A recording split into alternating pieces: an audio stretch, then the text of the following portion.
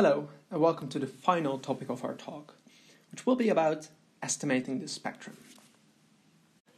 The power spectral density is a quantity that is of interest in a wide range of disciplines, like astrophysics, telecommunications, natural sound processing, material sciences, and so on. But its estimation is often difficult, because samples of the underlying function are limited, noisy, and often sampled at points spaced non-uniformly in time. Consider, for example, the dataset shown below in the figure, where the data points are depicted by the blue dots. Suppose that our posterior belief over the underlying function is depicted in green. Then, even at points that we sampled here, we're not entirely certain about the value of the underlying function. And in between irregular samples especially, like in between these two, we can be very uncertain about the underlying function.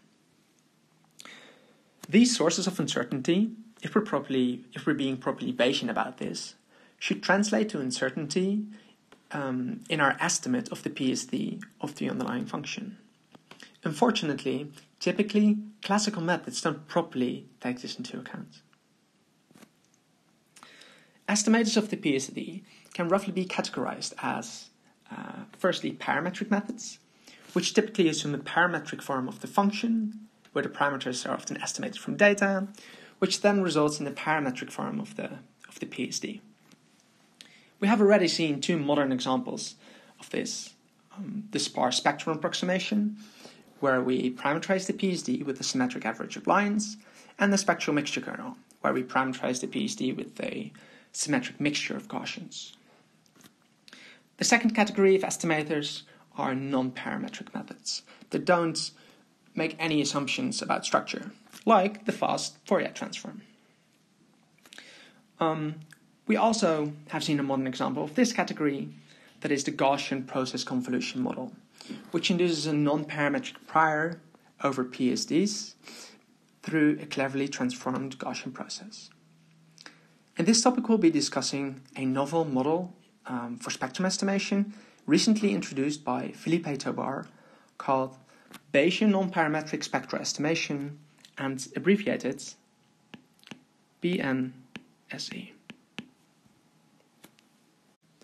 A first take on a Gaussian process-based model for spectral estimation might be the following. Suppose that our underlying signal is modeled with GP with a stationary kernel, and we denote our underlying signal by f again.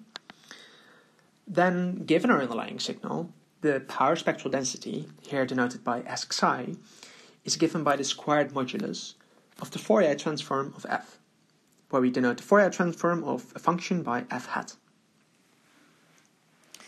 Then, given some data where we denote our vector of observations by E, so that would mean, say, observed values y1 to yn, we can construct an estimator simply by taking the conditional expectation of Xi given the data. Now this seems simple and nice, but unfortunately it doesn't work. And that's because if f is stationary, then samples from this GP are almost surely not integrable. And that means that its Fourier transform doesn't exist. So this is ill-defined here. So that doesn't work. Instead, to fix this, we look at a windowed version of f, fw, which we construct by just taking f and multiplying it by a window function w. So this we call a window function.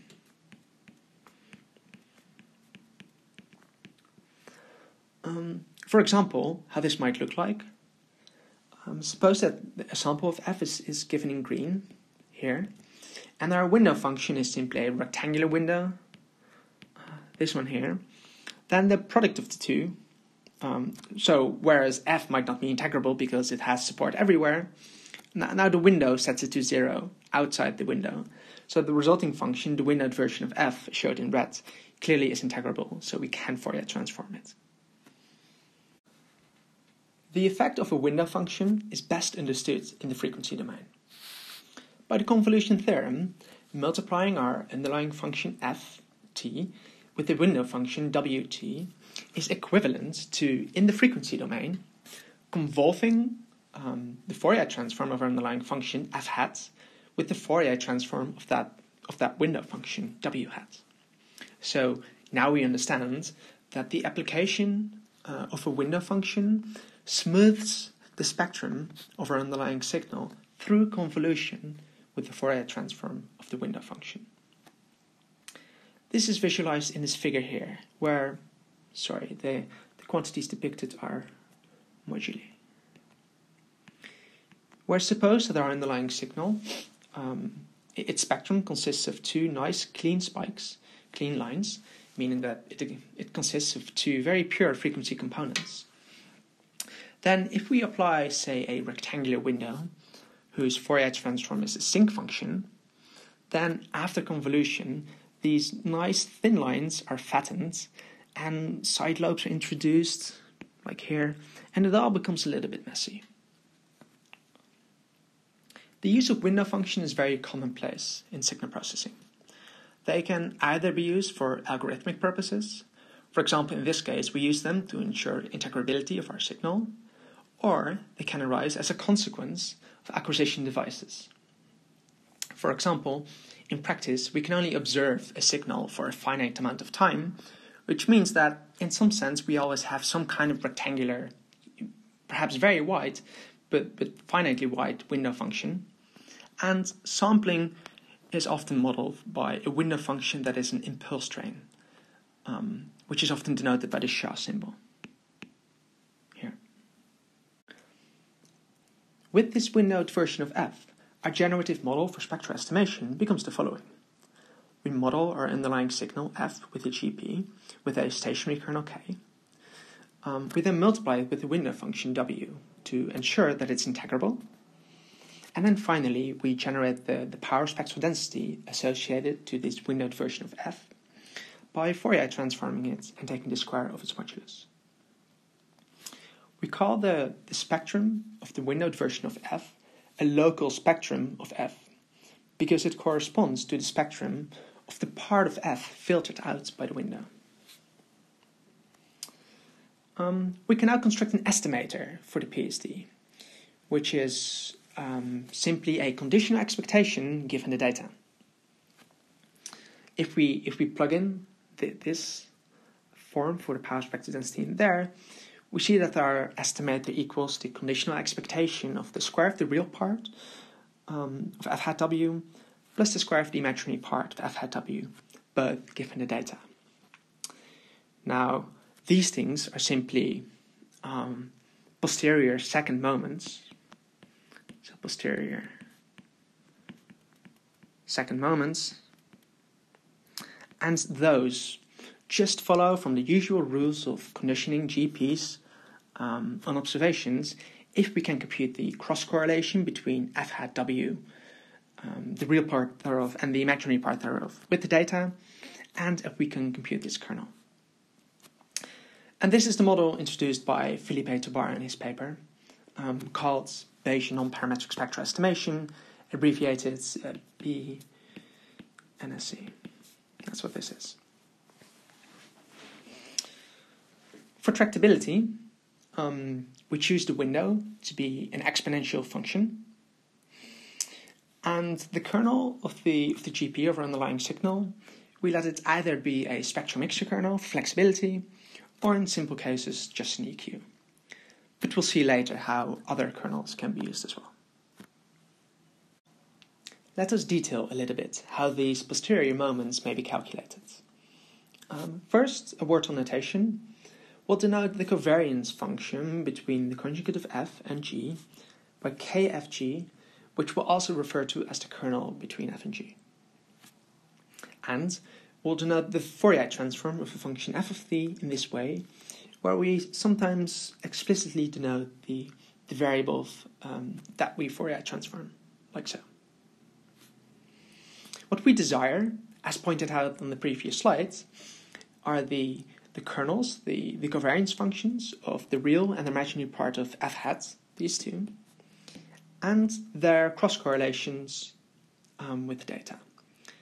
Then, if we plug these in the usual formulas for conditioning GPs and observations, we can compute the estimator of the PSD, shown on the previous slide. It turns out that these 4 quantities, which are 4 calculations, can be obtained from the complex valued kernel of f hat w, this one, and from the cross correlation of f hat w and the observations. So since the right-hand side only contains 2 unknown quantities, which are 2 calculations, for simplicity we'll calculate those. Let us first perform a calculation for the complex valued covariance function of f hat w, which is defined in this way. Recall that f hat w is the Fourier transform of f multiplied by the window function w, so if we substitute that in, we get the following. We can now take the expectation inside and observe that the expectation of ft multiplied by ft prime is precisely the kernel of f, ktt prime. And if we take the expectation inside and then apply the convolution theorem, we get the following result. Let's take a look at the quantity on the left, this here. If we first perform the Fourier transform with respect to the variable t, we get the Fourier transform of the kernel k, and we denote this Fourier transform by k hat as a function of u. And remember that shifting in the time domain is equivalent to multiplying by a complex exponential in the frequency domain. We get k hat u multiplied by e to the power of minus 2 pi I t prime u.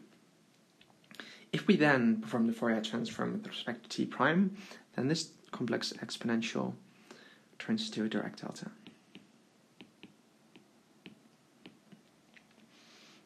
The quantity on the right we'll denote by r hat w. So we get the following results. R hat w admits a nice closed form, as shown on the slide. If we now write the convolution, this convolution out explicitly as an integration, like so, and if we then perform the integration with respect to the variable u prime to get rid of the delta here, we get the following. And now this is a one-dimensional convolution, which we can write as follows. If we just pause for a sec to interpret this, we recognize here the Fourier transform of the kernel of the GP that models our underlying signal. So this is the sort of the PSD that we assumed a priori, kind of, this constitutes our prior knowledge, this thing here, which is then smoothed by a normal density whose width depends on the width of the window function that we apply to our underlying signal. And finally, this quantity as a whole is multiplied by sort of another frequency domain window function, if you will, evaluated at the difference of the frequencies.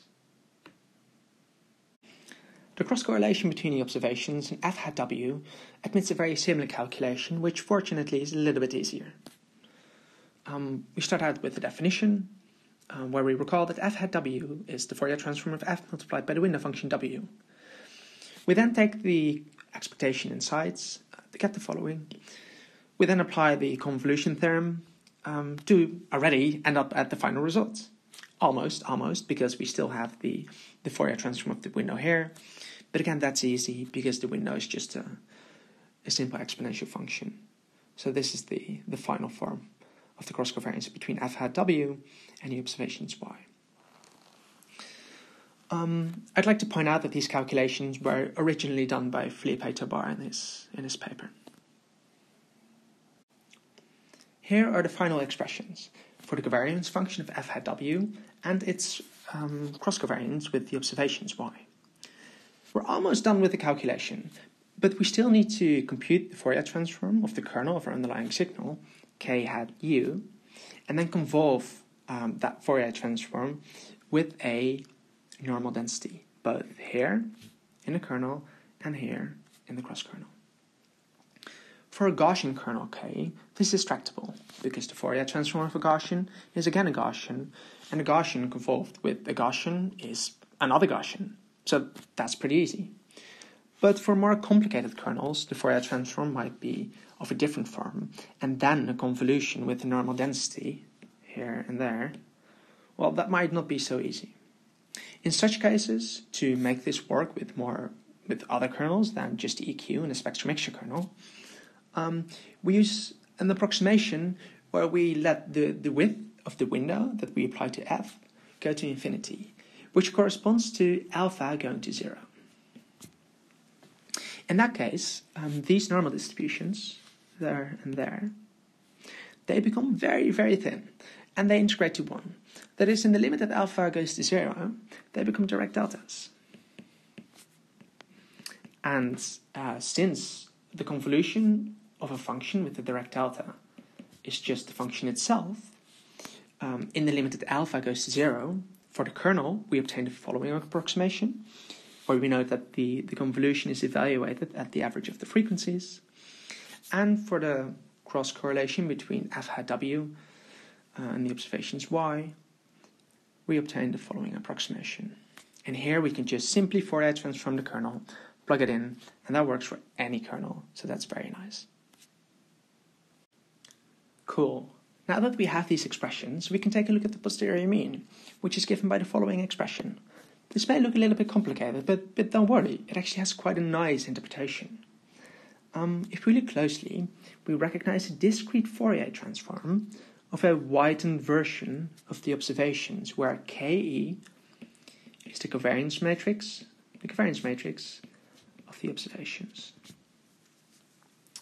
This discrete Fourier transform is then weighted by the Fourier transform of the kernel of our underlying signal here, which constitutes our prior knowledge, and finally smoothed in a convolution here, due to that we windowed f in our generative model.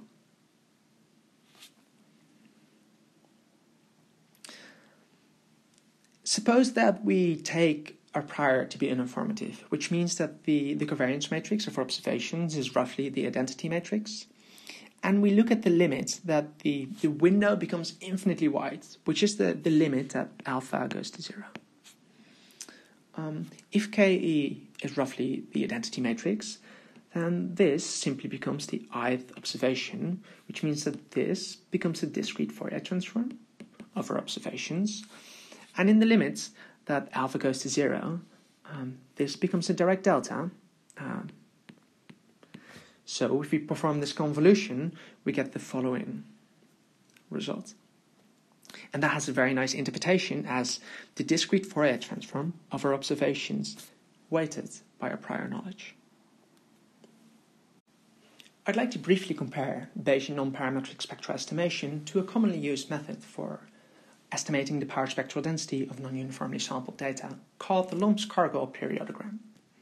What it does is that for every frequency xi, it fits a sign using least squares. So it assumes a function of the following form and estimates these coefficients a and b by minimizing the squared error with respect to the data. Then, to estimate the power present at frequency xi, it estimates the power contained in our fit f. Compared to Bayesian non-parametric spectral estimation, the Lump's-Cargill method is a deterministic method, meaning it only gives you a point estimate of the spectrum. In comparison, BNSE assumes a probabilistic model. So, for example, through the use of Monte Carlo sampling, you can get error bars from your estimates of the power spectral density, and in certain applications that can be very important. Additionally, the Lump's-Cargill method assumes a parametric form of the underlying function, this one there. BNSE, on the other hand, uses a non-parametric model, that is, our GP prior, which is much more flexible. Finally, and this is probably the most important difference, the Lump's-Cargill method has to perform an optimization for every frequency that you query. In comparison, BNSE gives you closed form estimates of the PSD. And this is especially important if you want to, say, optimize the power spectral density to find frequencies present in your signal. For the Lump's-Cargill method, for every new frequency that you query, you have to do a new optimization. That's very expensive, and it's pretty difficult to get gradients at. But for BNSE, you have a closed form estimate of your function, so you could even implement it using TensorFlow, automatically get gradients out using automatic differentiation, and then plug it into an optimizer, say LB of GS, to find your periodicities. Super nice. Finally, it turns out that if instead of choosing these coefficients a and b using least squares, you assume a particular Gaussian prior over them, then you can recover B and a C in a particular limits, B and a C with the spectral mixture kernel. For details, I'd like to refer you to the original paper. Let's consider an example taken from the original paper, where B and a C is used to estimate the PSD of two heart rate signals. The kernel that is used is the spectral mixture kernel. The parameters of the spectral mixture kernel are trained on the first heart rate signal, and these values are then fixed and used to estimate the PSD of the second signal. The purpose of this experiment is to determine if any overfitting happens. The results are shown here. Note that the result on the test set looks pretty good, which means that there's no overfitting, and training on the first signal actually did capture meaningful structure present in the signal. Secondly, note that B and a C provides nice uncertainty intervals, nice error bars, that captures the estimate of the Lom's-Cargill method. Finally, notice that B and a C is trained on only 10% of the data, whereas the Lom's-Cargill method used all the data. And still the results looks pretty good. So I'd say that's quite impressive. Alright, let's wrap up. B and a C is a novel non-parametric model for spectrum estimation, recently introduced by Philippe Tobar.